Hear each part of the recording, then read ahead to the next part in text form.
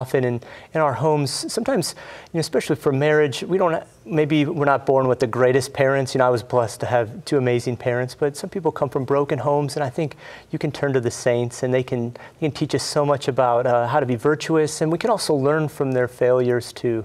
Yeah, we live in a time where marriages are broken. We have more children raised in one-parent, single-parent homes than ever before in history.